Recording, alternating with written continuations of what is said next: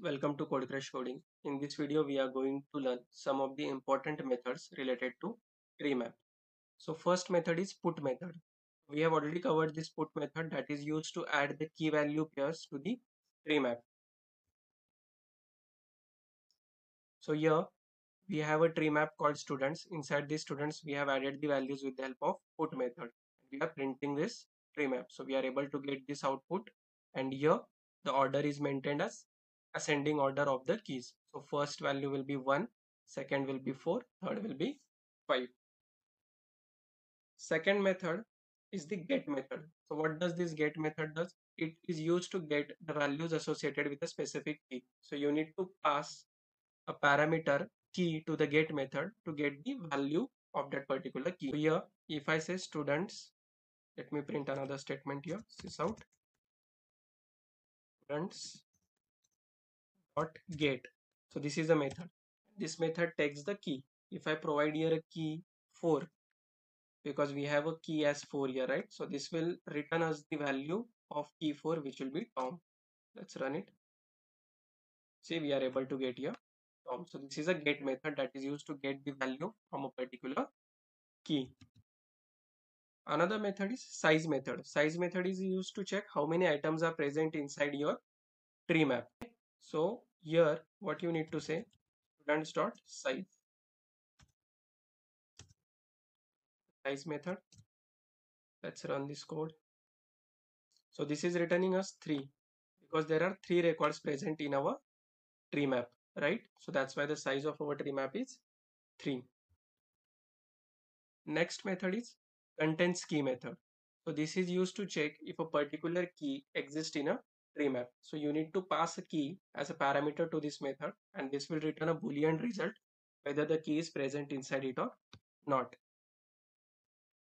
So here I need to say students dot containsKey, and here I need to pass the key. So let's say I pass the key as 1. So 1 is already present here, right? So it will return me true. So we are getting here true. If I say 10, so 10 is not present inside our students, right? This should return false. So we are getting here false. Another method is similar to containsKey. We have contains value. This will check if a particular value is present inside our tree map or not.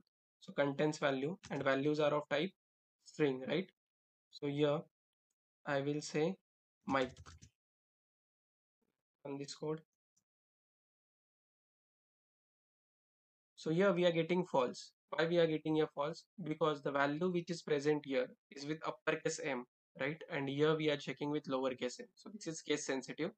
So no value with small m, Mike, is present inside in our tree map. If I say here with uppercase M, so this will return me true. So we are getting here true.